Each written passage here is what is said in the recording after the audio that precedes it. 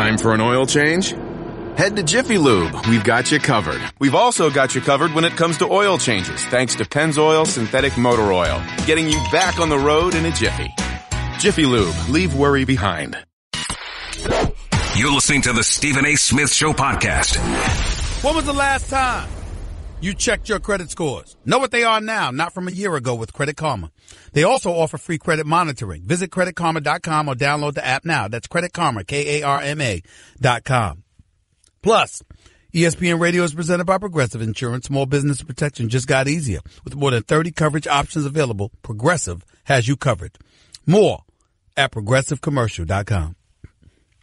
31 minutes past hour number 1 back here on the Stephen A. Smith Show, ESPN Radio. Start off hour number 2. All-pro wide receiver A.J. Green for the Cincinnati Bengals will be on the show with us. Talk to us about some NFL action. Until then, 888-SAY-ESPN. It's 888-729-3776. That's the calls.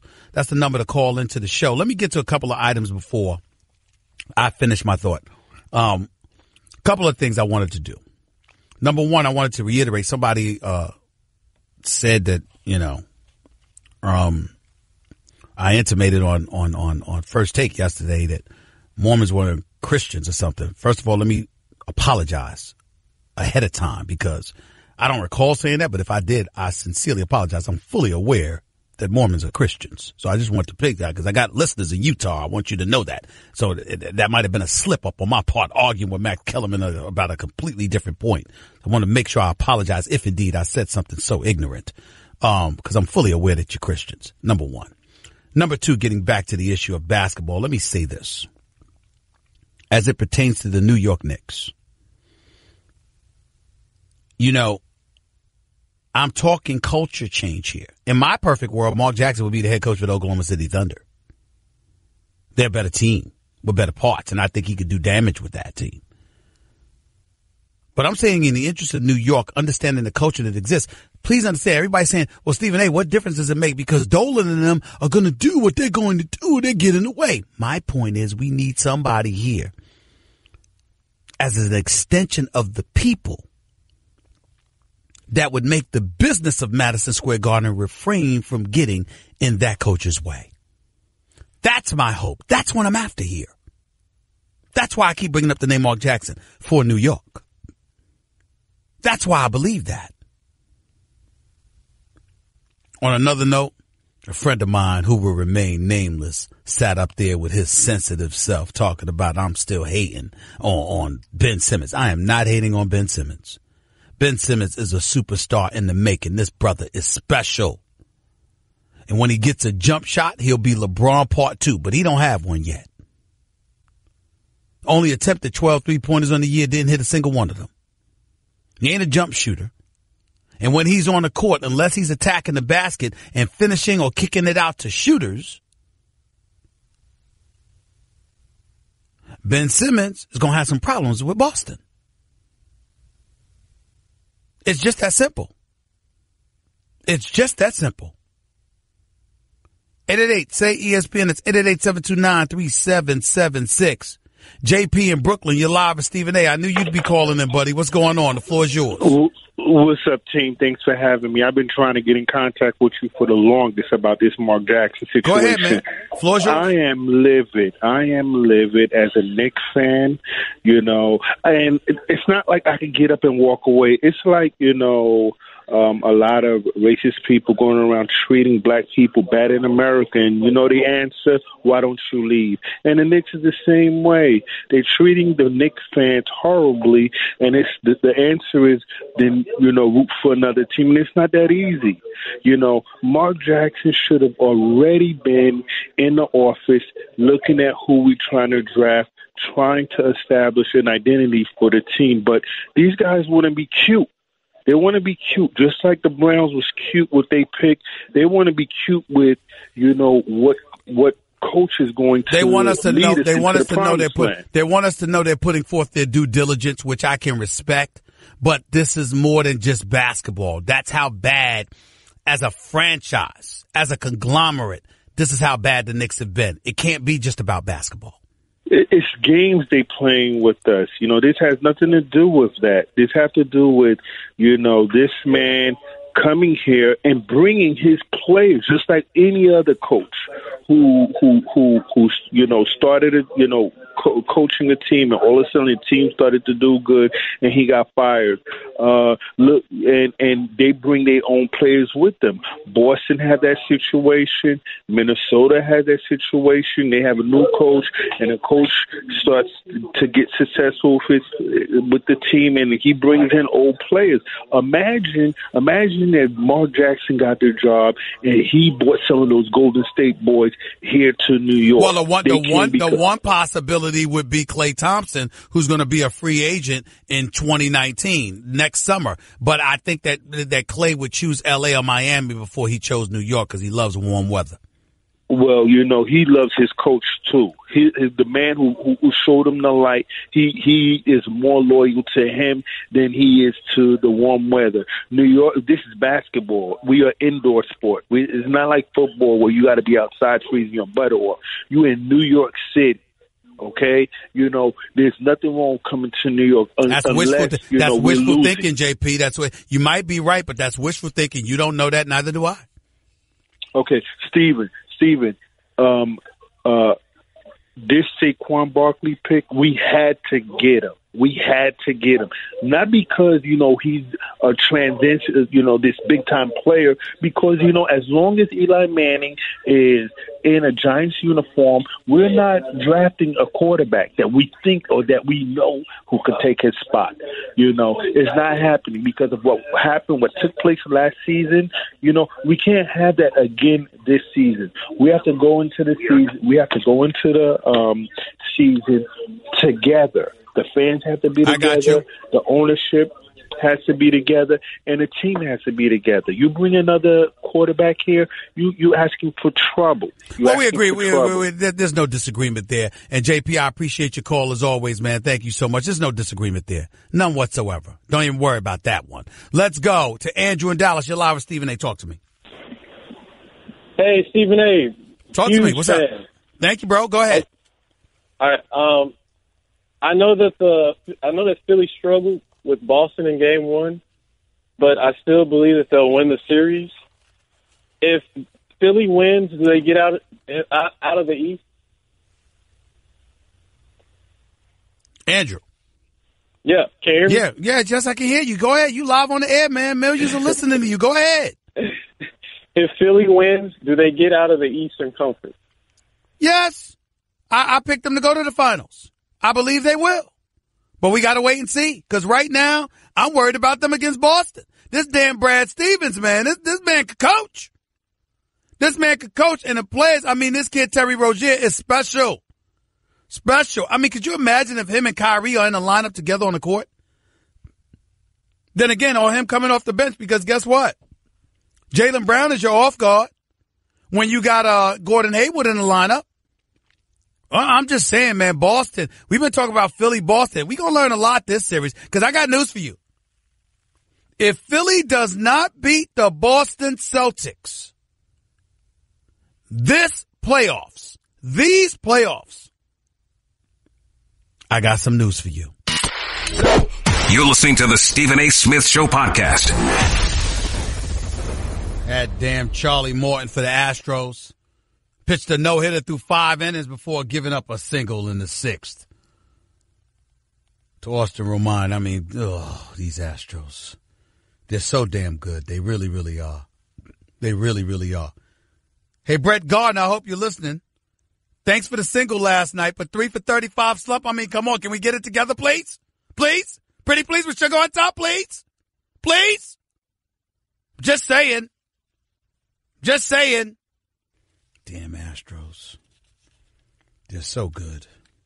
NBA playoffs are on ESPN Radio. Tune in tonight as the Pelicans take on the Warriors, presented by Barbasol Razors. Coverage begins at 10 p.m. Eastern Time on most ESPN radio stations. Just want to let y'all know that.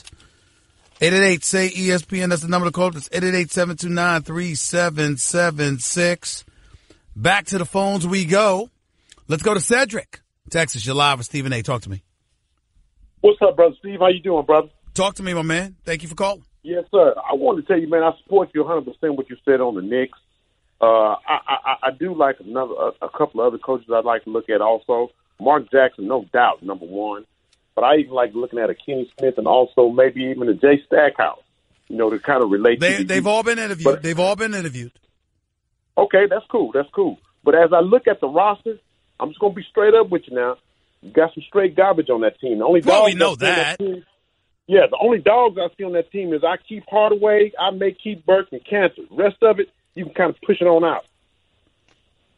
You said Cantor. Who else? Hardaway and Burke. No Porzingis? Porzingis, yeah. All right, I was getting ready to say, I was getting ready to hang up on you. I was getting ready to hang up on you and strip you of your basketball card for a week from this show. Yeah, this last comment I'm going to make, I'm going to hang up, Steve. I'm going to let you just comment on it. Go ahead. Say, dog, that NFL draft, I'm very disappointed. How in the hell do you not draft J.T. Barrett?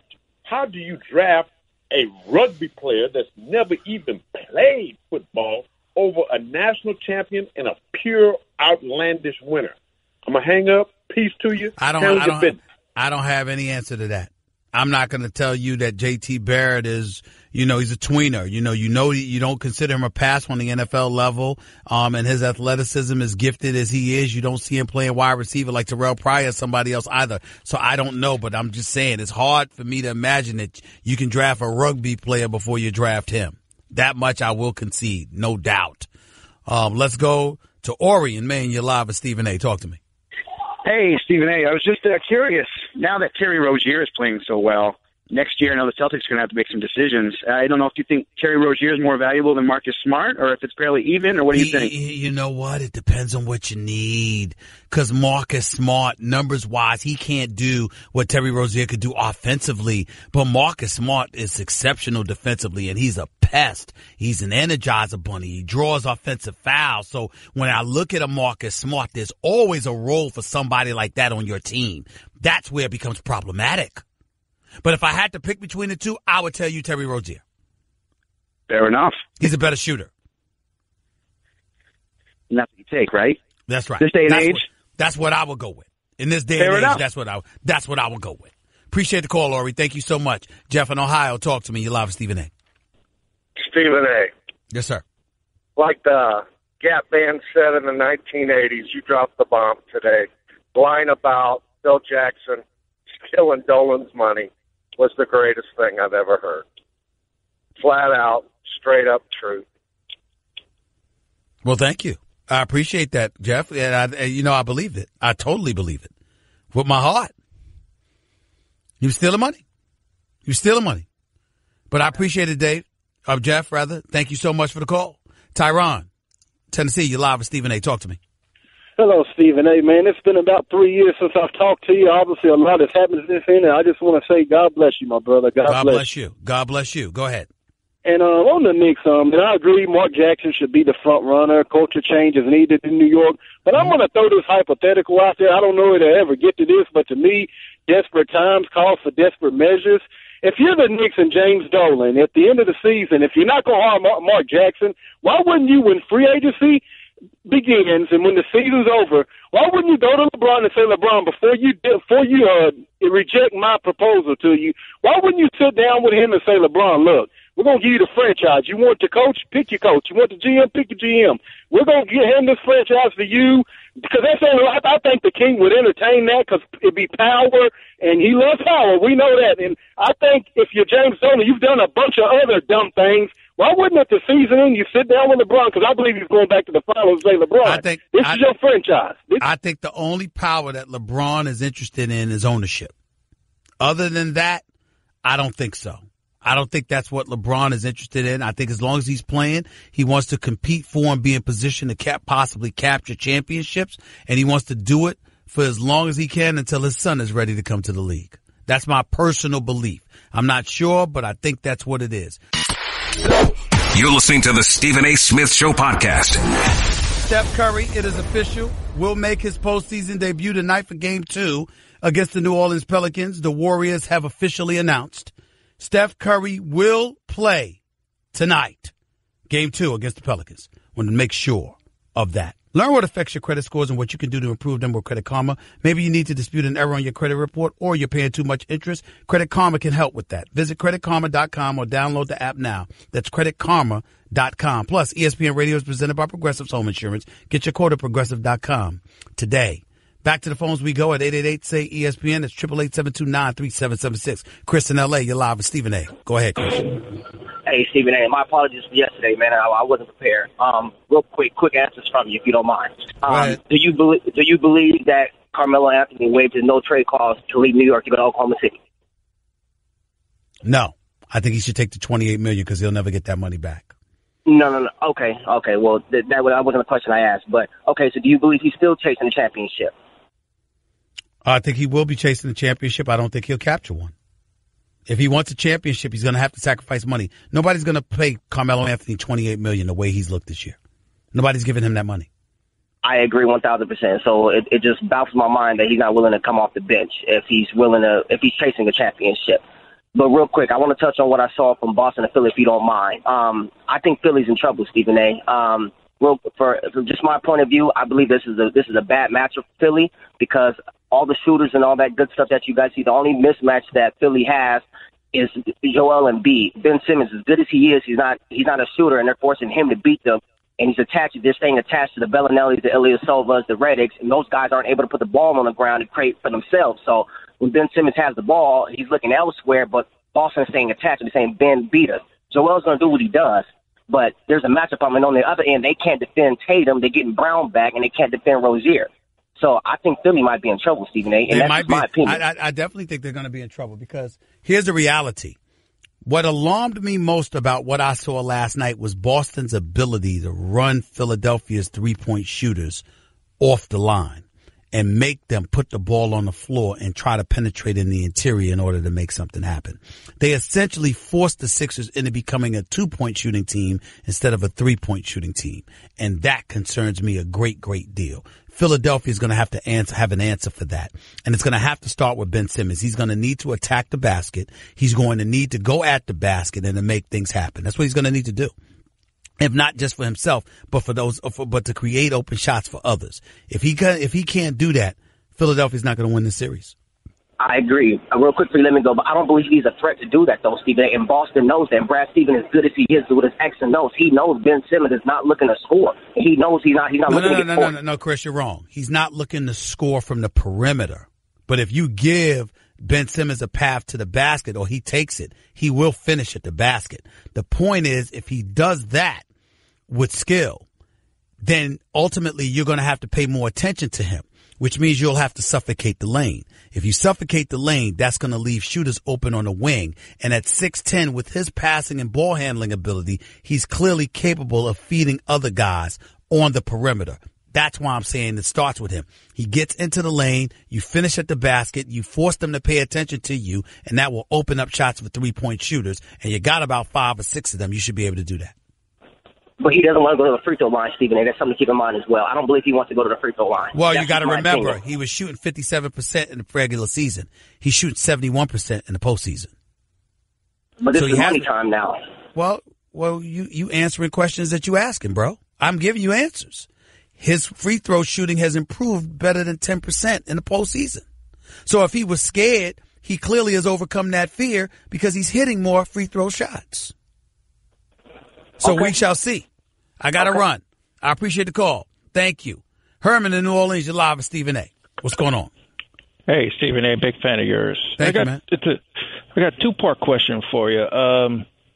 Now that Stephen Curry's playing tonight, I don't know how the Pelicans are going to win this series, but after this series, do you think they'll be able to sign Boogie Cousins and keep Mirotic to be able to compete with Houston and Golden State? Now hang up and listen to your answer. Don't know if they should keep Boogie Cousins. I think they might be better off without him. I think you might be better off getting Boogie Cousins to engage in a sign and trade and letting him go someplace like Washington for Otto Porter or letting him go somewhere else. Because in this particular system, when you see the way New Orleans is shining, I don't think you do that with Boogie Cousins on the floor. Rondo, with Drew Holiday in the backcourt, has been incredible for the Pelicans thus far in the postseason. Obviously not game one against the Warriors, but clearly against the Portland Trailblazers. With Boogie Cousins, you run your offense through him because he's such an exceptional passer, but you're still slower. And I think the West Coast, the Western Conference, particularly in the postseason, it's more of an up-tempo kind of thing. I definitely think that's the case. So I appreciate the call. Thank you. Let's go to Mike in Missouri. You're live with Stephen A. What's up, Mike? Hallelujah, sir. Thank you. I love your show. Stephen A., I just want to make a quick little, I've been watching the NBA for years and years and years, and I've loved it all. But what it comes down to me between LeBron and Michael being the GOAT, Michael broke my heart many nights because when I was watching him play, I was a Celtic fan, okay? Michael was going out scoring 40, 50, 60 games, and losing playoff series, okay? But as Michael matured, Michael was more of a coach on the court. He made the other guys better. He get up in their grill. He get up in Bill Cartwright's grill. You know what I'm saying? He get up in Scotty's grill. That is what is lacking with LeBron. Michael, at LeBron's age, he would that game with Indiana wouldn't have went 7 games, sir. That would have been a sweet, sweet, sweet. And I just want to let you know I enjoy your show, and I'm gonna continue listening, and I'm gonna get off here and let you say what you need to say, sir. I deeply appreciate it. Thank you so much, and I thank you for listening. I will tell you that I love LeBron. I think he's the greatest player in the world. I think he's an incredible role model. I think he's all of these things that, he wants everybody to know about him while he tries to control one narrative after another, which is the only thing I get on him about. It's like, look, just because somebody's getting on you about basketball doesn't mean we fail to recognize the greatness of you not only as a player, but as a human being. And there's nothing wrong with us just focusing on your basketball exploits, because we ain't trying to get all into your personal life, at least not this way. Having said that, LeBron will never be Jordan to me. Jordan is a 6-time NBA champion, 6 finals MVPs who has never allowed the NBA Finals series to get to a 7th game, ever. That's what resonates with me. And to me, that level of perfection, that level of greatness, I happen to be one of those individuals who believe that if Jordan hadn't retired, Houston would have never won a championship. Jordan and his teams would have beat Olajuwon with Kenny Smith, with Robert Horry and Clyde Drexler and all of these boys. I happen to firmly believe that Michael Jordan and his teams would have beaten them. That's what I believe.